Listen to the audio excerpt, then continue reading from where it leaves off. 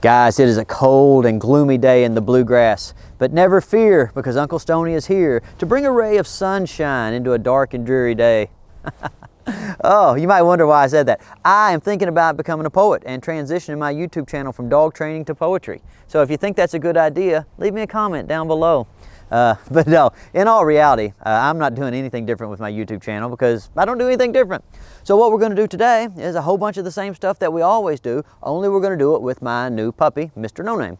And now that's not his full-time name, right guys? That's just kind of a stand-in name because I haven't figured out what I'm going to call him yet.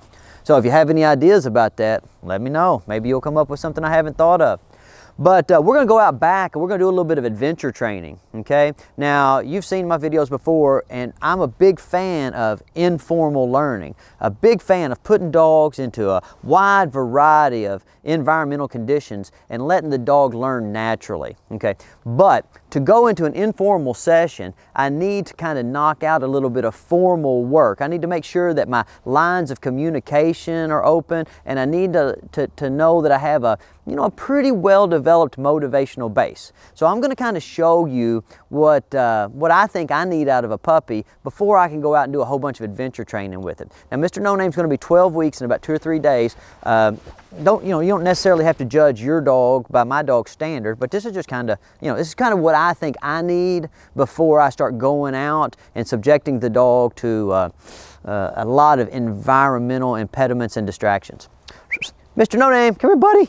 So what do I need first? I need him to come right to me when I call him, right? If my puppy won't come to me when I call him, I pretty much don't want to be taking him out and doing much with him, right? He might just run off. And so I need to make sure that my whole basic vocabulary that I use with puppies is kind of coming along. And what do I say to dogs? I say come when I want them to come to me. I say let's go, like let's go for a walk when I want them to walk with me politely on a loose leash. I say hup, that's kind of my catch-all term for negotiating obstacles. I say easy when I want them to be cognizant of where their body is and not knock into stuff. I say wait, that's kind of a little temporary pause thing I say, like I would say to my children. And then I say stay, like hey, stay there for a long time. It's gonna be a while before I get back. So this is kind of where I think a dog needs to be before you go out and start your adventure training. Very nice. Good dog. Easy. Oh, I'm going to be real careful here for him not to knock into these planters. Good boy. Very nice. We'll still be giving him quite a few treats at this stage. That's okay. Want him to be excited. And he's going to need help on a lot of these obstacles. Like right here, we get on our balance board. He's going to need a little help. He's going to need a little guidance. That's okay. I just need him to have the basic constructs of how our interactions go. Being very calm and patient there. Easy. Come on off of there. Very nice. I need him to get excited. Oh my gosh. When I get excited, good boy, good boy. And then calm down. When I'm calm, that's what we call emotion matching. Very nice. Oh, what a good dog. Need him to have good balance and not be afraid of, getting off the ground a little bit. Very nice. Good. Easy. Be very aware of his foot placement. Good boy. I need him to not be worried about sounds too much. Like, hear that sound? Auditory socialization is super important because when you go out in the real world, there's all kinds of, sights, smells, and you just don't think about sounds very much. But, dogs are very sensitive to sounds. At least some of them are, Good boy. Different textures. Oh, look at this. See this metal? Oh, oh, you're too confident, dude. Oh, but see this metal here? See, it sounds funny and it's cold. Like the difference, this is something that you wouldn't think because you don't go barefoot very much, but the difference in how this metal feels to your hand and how this wood feels to your hand, it's really way different. Just metal, it just really sucked the heat right out of you. Come here, Mr. No Name. So we need Mr. No Name to understand the textural differences and the temperature differences. Very nice. Wait there for a second. Good. Now easy. Oh, that's pretty good for an 11-week-old baby. Hup, hup, hup, hup. Come on, hup, hup. Very nice. Come on, hup. Oh, very good. Oh my gosh. Hup, hup. Oh, you're a very good dog. Now, even though it's cold, we like to get the dogs down to the river and do a little bit of kayaking with them. We take them down there and let them get used to the water and stuff. But before we can take them and get them, you know, to riding in a kayak, we have to acclimate them to the kayak. So look, I'm going to get over here and I'm going to encourage the dog to get into the kayak. Good, and I might have to just kind of drop a treat in here or there. Very nice. Oh, that's a good dog, Mr. No Name. Very nice. All I'm doing is just kind of letting him walk around on here.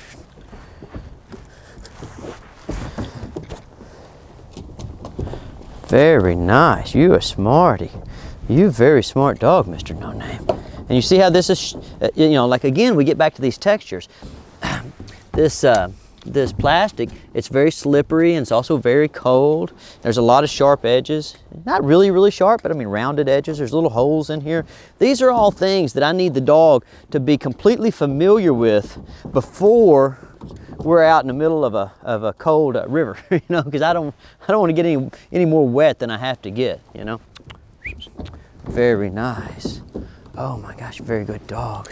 Now we're going to go over here, get him up here on this table.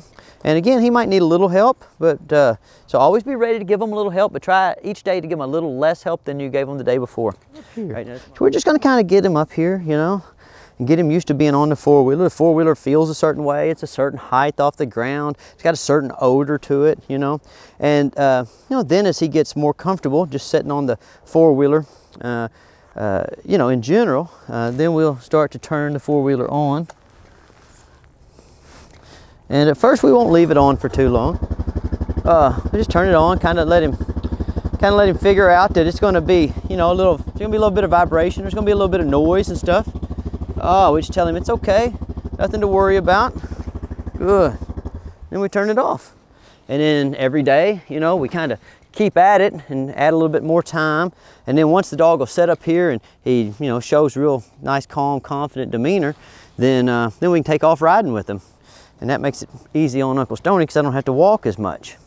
All right, then we kind of do other little fun stuff. You know, I want to make sure that, like, I have the ability to influence the dog under, you know, I took my leash off a little early, but I want to make sure that I can influence the dog under relatively high levels of distraction. So I might have my son come over here and like ride his scooter around. And while he's riding his scooter around, I'm going to keep working with Mr. No Name for a minute, just to let him know that we're liable to see some motion in the environment. It could be another animal, or it could be some kids or whatever. And he still needs to focus on me, not worry about what's going on in the environment. Very good. So I just have George kind of follow me around, make noise and ride a scooter. Very nice. Good dog. Now when the scooter comes into play, my reinforcement schedule has to be a little bit faster. Oh, very nice. Have to talk to him a little more. Very nice. Good boy. Easy. Good dog. Oh, you a smarty. You a smarty. Very nice. Okay, Georgie, that's enough of that. Good. And then I like to, you know, like, I always like to know that I can hold my dog's attention a variety of ways and before I put them in a high distraction environment. So not only do I want the dog to perform well, like when I'm working him, so like I had him on a leash a minute ago, but I want him looking for chances to interact with me and do things together where, like, it's completely voluntary. I'll show you another example. Hey, Georgie, bring me that stick. So a fun exercise we do around here, and I just do this to kind of help Eli and George develop their timing and their ability to influence the dogs, is I teach the puppies to follow these sticks around. Now see, this is completely voluntary on this puppy's side. He's not having to follow this stick around. I don't have a leash on him. I'm not making him do it. I'm just allowing him to do it. And you might think, what is the point of doing this? There's no point, not really. Kind of just something fun to do. You know, I mean, like we can guide them into positions. Oh my gosh, you're a very nice dog. Very nice. Very nice. We can bring him over here. Good boy. We can ask him to sit. Very nice. We can ask him to lay down. Very nice. We can ask him to come. Good boy. Oh, you're so smart. You're a very smart dog. You can ask him to spin. Oh, a couple of times. Very nice. Good. Oh, you can ask him to heel. Oh, can you heel for me? Very nice. So that's just a little simple test, just to see if the puppy wants to stay engaged with me before we head out back. You know, is he interested enough in me? You know, when I get something out like this stick and I just go to doing something goofy, does he look at the work as, you know, something fun, or does he look at the work as something he has to do? You know, if you go to take your puppy out in a high distraction environment and he's viewing the work that you're doing with him as something he has to do, well, as soon as he gets a little distance, you know, away from you, or as soon as the environmental distraction level gets too high, he's probably going to lose focus, okay? And so I like to know that, like, the dog is actively seeking participation in the activities that I'm engaged in. You know, that's what lets me know that we're ready to go out in the world and get away from this formal stuff and get into the informal situations where I think the most important learning happens. All right, so let's go on out back now. Oh, George just reminded me that one of the reasons we're going out back is to desensitize this puppy to gunfire and to take him and let him get a little bit of experience of following our mentor dog Henry around while Henry looks for dummies in the brush and stuff, okay? So you do a little fetching. And you don't have to have this before you go do your adventure training, but you should definitely be working on it. Like if you have a puppy that you plan on doing some retrieving with later on, by 10 or 12 weeks, you need to be, you know, you need to be having like the basic understanding of what's going on here. So we have an item and we want this dog to take this item in his mouth and then hand it to us. So we tease him, and as soon as he puts his mouth on it, we say, yes, that's super important, right? Now I'm going to do it with a clicker so you guys can hear when I'm happy with the dog. You don't need this clicker. I'm just going to do it so like you guys can hear. So I get the puppy, he's a little bit excited. Oh my gosh. And then when he's reliable about putting the dummy in his mouth, then I'm going to start letting him hold it in his mouth for a second. Good. Good. And once he's pretty reliable about that, get him excited. Oh my gosh, you're a good dog. Oh, you're such a fine animal. Oh my gosh. And then I'm gonna start tossing it a little ways. Oh, the fine animal. Very nice. Oh, now look, guys, when you're doing this inductive retrieve, don't do much. Less is more when it comes to retrieving. The biggest mistake with the retrieving is people throw things too far and too many times. Oh, you want it? You want it? You gotta let me have it if you want it. Looky here. Very nice. Oh my gosh, you are smarty. All right, now we'll do one more time. We'll do a little bit longer this time because Mr. No Name is an overachiever. Oh my gosh, what a fancy animal. Come here. Come here, you fancy animal. Very nice. Oh, now see, he kind of mouthed on it a little bit there. I'm gonna get greedy. Oh, you should never get greedy. But I'm gonna get greedy because I want you guys to see, oh my gosh, just how excited Mr. No Name can get. Oh, you can go get it. Oh, that's so perfect. Oh, almost. Oh, Uncle Stoney's gonna get a little bit more greedy. Should never get greedy. This is such bad advice, guys. Oh, that's a perfect one for me. Very nice. Never get greedy like that. I try to fight myself. You know, if something goes wrong, I try to just like roll it off and be like, oh guys, that happens, don't worry about it. But ultimately, you know, I mean, I'm a fallible human being, and I wanted you guys to see how well Mr. No Name can actually do that. And that was pretty good for an 11.5-week-old puppy. All right, so now let's go out back. All right, so now what we're gonna do is we're just gonna walk around a little bit, and I'm gonna throw the dummy, and as these puppies chase Henry around, kind of get used to moving around out here in this, you know, this little brushy, grassy area. And again, guys, I always want to draw your attention to all the things that are going on in these grassy areas. Look, you have so many different textures. Like this grass is a texture and a smell, and this leaf is a texture and a smell. But not only does it have a, a tactile, aspect to it, and an olfactory aspect to it. Okay, it also has an auditory. I'm gonna put it on my microphone. An auditory aspect to it, right? And all these things are, dogs have to get used to these things. You can hear this. See how that's different, And like, let me pick up something that's kind of dead here. Here it's snap. Snap, it feels different. See, these things are sharp, and it's good for puppies to get experience with sharp things when they're young, so they don't just, go crazy and throw their bodies into dangerous situations later. All right, so now we're gonna walk around out here in my field, And George is going to be over here, and whenever I signal George, he's going to fire a blank out of a .22 rifle, and that's going to be kind of how we start to acclimate these puppies to gunfire. Okay, so I've got 2 puppies with me. One of them is named Stonnie. He's a Jack Russell, and then I have my dog, and then I have Henry. So look, see, these dogs are just kind of chasing Henry. Good boy, Henry. Good boy. Very nice. Good. And everybody's just learning. They're just learning about environments, you know? Okay, so like one of the things that we run into in these fields back here all the time, which Henry has walked himself right into a, look at this. Let me get this there. Let me get my pocket knife. See, these are things that puppies have to learn about at an early age. Look at that. Just an old briar bush. And you know what's funny is, like, you know, you get to a point in your outdoor career where you want to buy nice fancy stuff like this outdoor research jacket, you know, and it's pretty expensive. You come out here and spend a day traipsing around in these and don't notice, you know, don't pay attention to what you're doing. And these little nylon jackets like that rips them just to pieces. So like, look, you're going to go outside. Can't depend on this. You have to, if you want to get you a nice goose down jacket, nice duck down jacket, whatever they've got, then make sure that you get a Carhartt jacket or some other appropriately dense cotton weave to go over it. That's just a little side note from your dog training. I don't want you to go out and ruin your fancy jackets. So we're going to walk around those briars as much as possible. Okay, and we're going to get over here a pretty good distance. Good.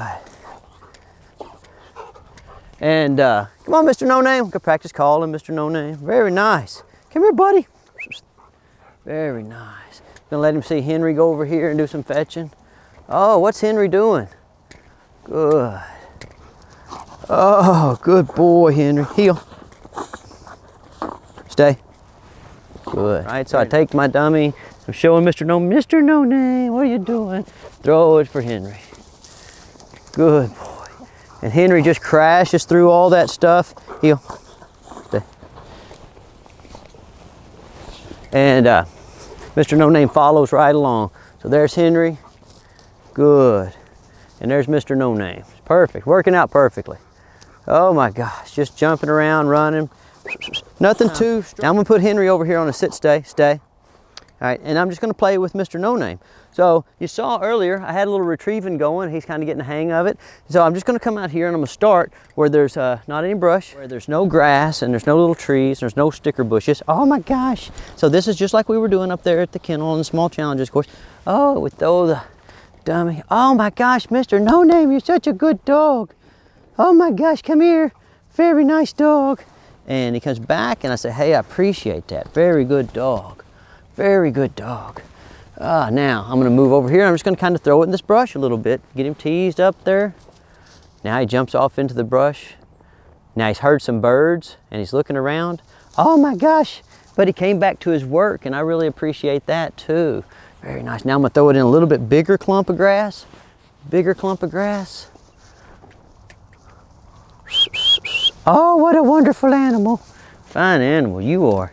Very nice. Oh, and we just keep working our way, you know, into harder and harder situations. So, you know, at first I just let him run around out here. Then we did a little retrieving and there was no grass. And then I kind of threw it in some grass. Now I'm going to move over here and I'm going to throw it kind of into this tree area where he's got to work to get it a little bit.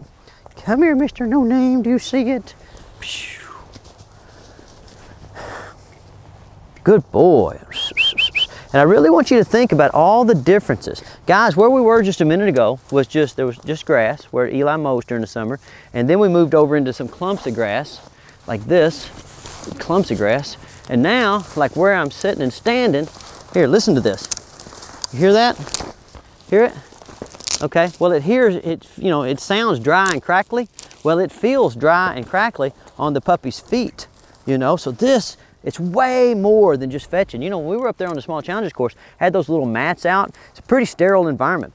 And so, of course, it's easy for your dog to focus the more sterile the environment is, okay? We move out here, dogs really gotta, it's really gotta focus. And its senses are getting flooded with all this information.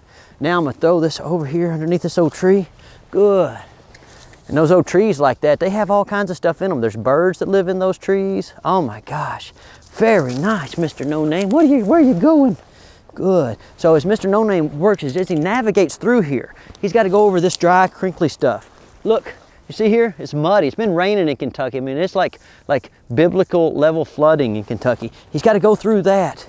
He goes over here, and now he starts smelling.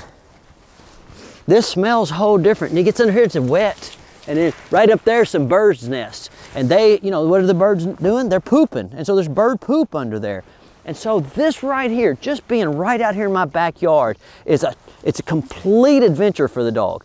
Always remember, guys, like, just because you don't think of it as an adventure doesn't mean that your puppy doesn't think of it as an adventure. Just because you don't think of it as an extremely rich and stimulating environment does not mean that your puppy does not think of it as a rich and stimulating environment. Because I guarantee you, if you spent just a little bit of time coming out and looking at stuff like this, smelling trees, I mean, look at this.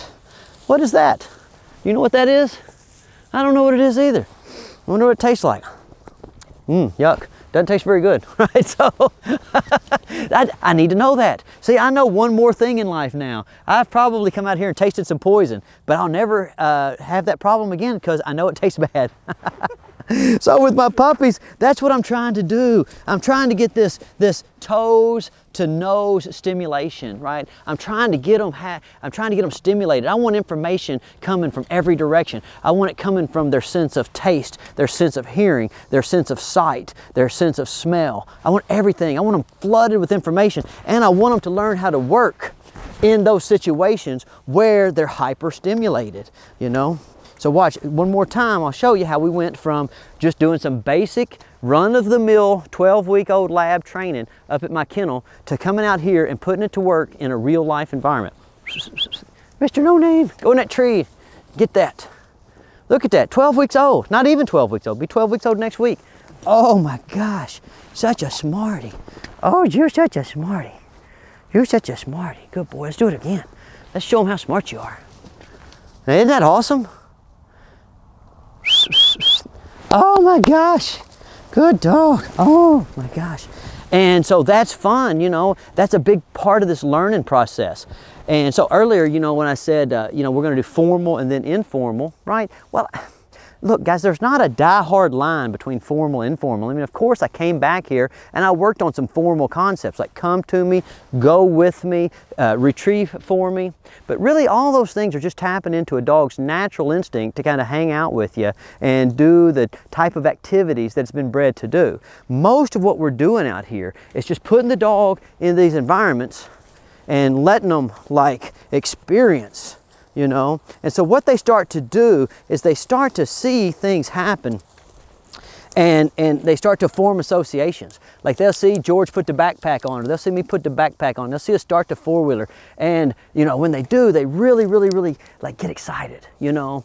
And around here they understand that excitement must be controlled, because whatever it is that they're excited about, the only way to access it is through indirect action. In other words, if you want to go out back and you want to have a big adventure, if you want to get to fetch and play and tromp through the woods, then you have to you have to preface that activity with calm, attentive, and polite behavior, okay? So we're just going out and moving around, having a good time.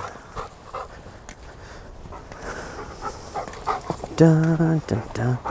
Oh, and you guys have seen my infamous brush pile out here with the all the various things that live in this brush pile. We got a new pack of coyotes out here that's keeping us up all night. But watch, I'm just gonna come out here and I'm gonna start walking on my brush pile. Now there's no pressure on this dog to try to navigate this brush pile. He doesn't have to come up here, you know. I'm not making him, I'm not forcing him to. I'm allowing him an opportunity to engage in an activity with me. That's completely different. At this age, you don't really want to be forcing your dogs to do stuff. Not too much. I mean, obviously there's some things they have to do, right? Because nobody lives a life where you just get to do what you want all the time. But primarily, I want to approach our activities as mutually beneficial exchanges. Like, so the puppy gives me something, which is calm, attentive, polite behavior, and I give it something back. Some fetching, some adventuring, some climbing, some running, some jumping, some swimming, some kayaking. I mean, it's a pretty good deal all in all. Mr. No Name, show him one more time. Show him one more time how smart you are. Oh, and Uncle Stonnie is not as... Uncle Stonnie is not as coordinated as he used to be, But oh, my puppies are doing good just like always. That's right, because we have big time, big adventures. Now, so look at this, guys. I fell down in this brush pile, and Eli's laughing at me back there. George is laughing at me.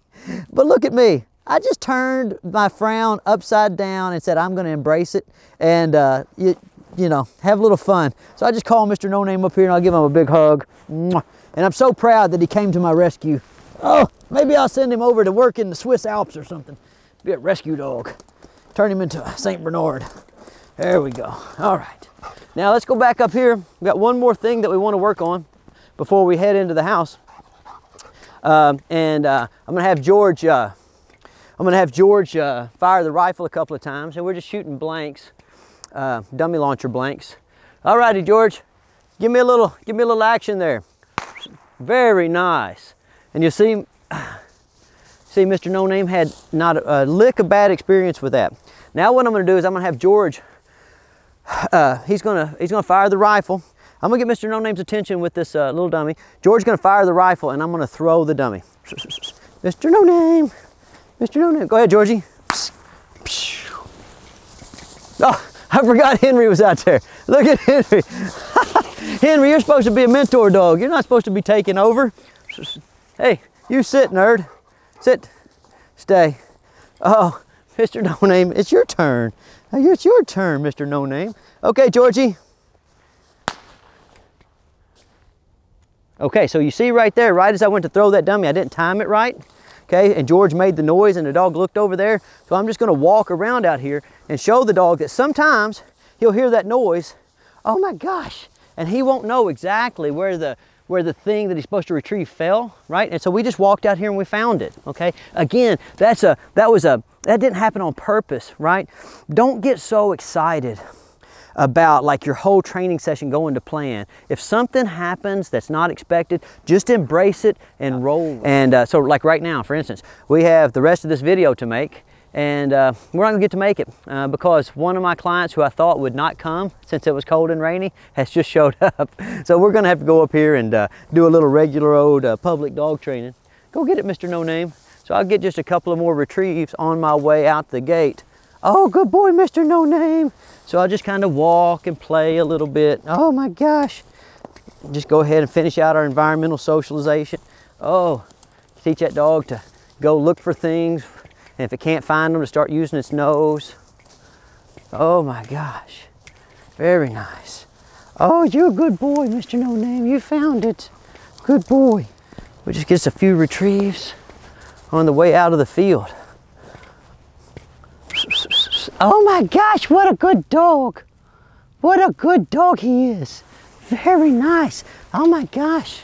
Now these are easy right here, you know, where there's not any brush, and so I'm going to throw it into the brush. Now he's going to have to climb and jump and deal with those textures and smells and different kinds of sensations. Oh my gosh, Mr. No Name. Oh, you're a great dog. You're a great 12-week-old dog almost. It's almost your 12-week birthday. Good, very nice.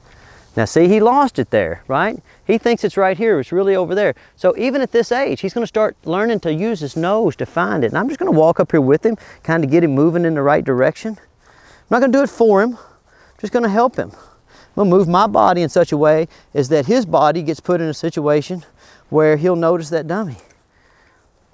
Oh, and there he is, there he did. He did it. Oh, that's a good boy, Mr. No Name, right through that brush. Oh, you're a smarty. You're a smarty. Oh my gosh. We'll come up here and find us another little spot.